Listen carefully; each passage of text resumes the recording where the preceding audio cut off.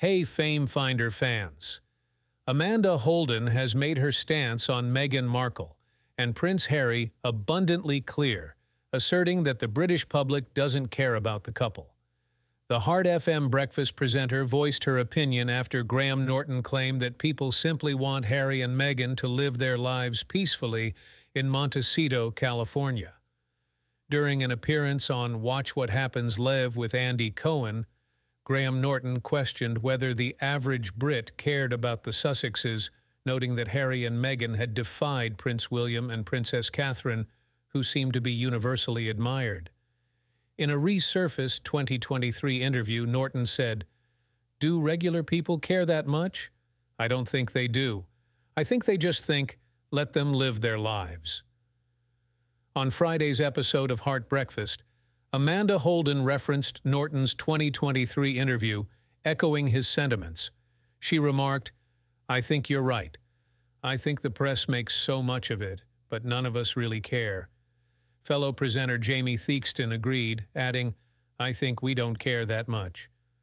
Amanda Holden is among the celebrities who've shown support for Catherine, the Princess of Wales, via social media after the royal announced she was undergoing cancer treatment earlier this year.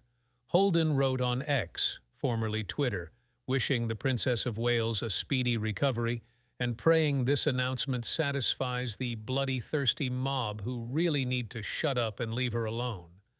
Since stepping down as working royals in 2020, Harry and Meghan have relocated their family from Frogmore Cottage in the UK to the United States. Their subsequent personal projects, including Harry's memoir Spare and the Netflix series Harry and Meghan, have generated considerable controversy. In recent weeks, the couple engaged in actions perceived by some as provocative. They embarked on a tour of Nigeria, hosted by an individual wanted by the FBI for money laundering. Meghan was even declared a Nigerian princess, though she has yet to use the new title, Adanma. Additionally, Meghan and close friend Argentinian polo player Nacho Figueras launched the latest jam and dog biscuits, although Nacho's dog appeared disinterested in the biscuits. Critics noted the timing of these events coincided with Princess Catherine's public return at Trooping the Color. Social media buzzed with accusations that Harry and Meghan were attempting to overshadow Catherine, who's battling cancer. Despite the backlash, neither Harry nor Meghan have apologized. A recent YouGov poll highlighted the Sussexes' declining popularity. The survey revealed that Harry and Meghan are among the least popular members of the UK's royal family. Catherine, Princess of Wales, emerged as the most popular, with Prince William coming in a close second, enjoying a 73% favorability rating.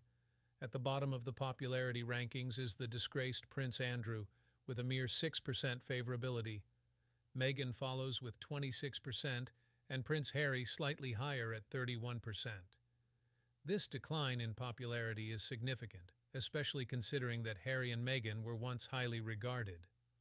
Royal expert Hilary Fordwich, speaking via express.co.uk, described the Sussexes' fall from grace as the biggest plummet in popularity in history.